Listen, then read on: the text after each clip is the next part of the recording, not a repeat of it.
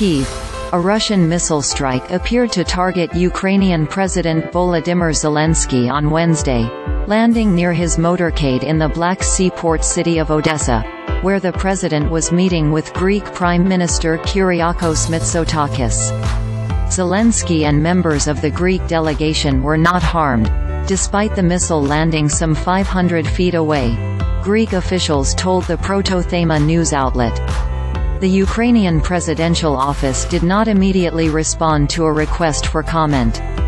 Zelensky and Mitsotakis were visiting the Odessa port around 10:40 a.m. when air raid sirens could be heard.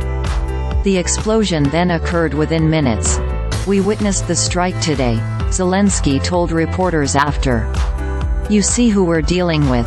They don't care where to hit. I know there were casualties today. I don't know all the details yet, but I know there are casualties. Whether they are military, civilians, international guests, it doesn't matter to these people," he added.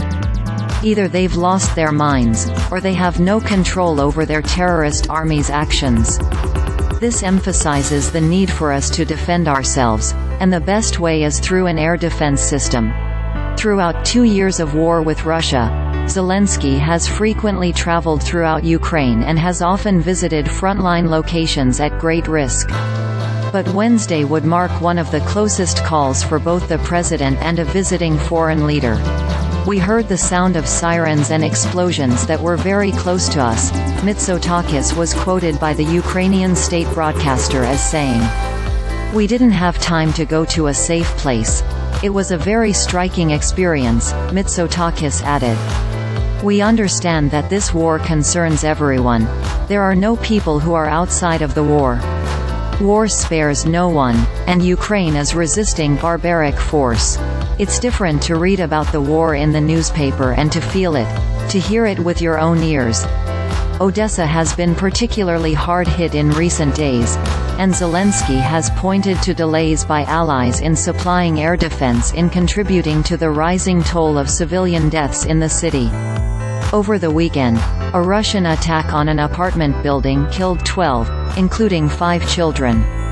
Zelensky and Mitsotakis visited the site of the March 2 strike, each laying down a bouquet of flowers at a makeshift memorial in front of the building.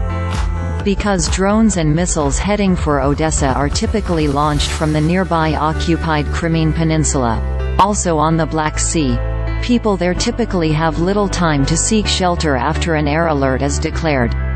The city, which has deep symbolic significance for imperial Russians, is also an economic lifeline for Ukraine with its busiest port. Ukraine has continued to export grain out of Odessa despite Russia last year exiting a deal that allowed cargo ships safe passage to sail along a corridor in the Black Sea.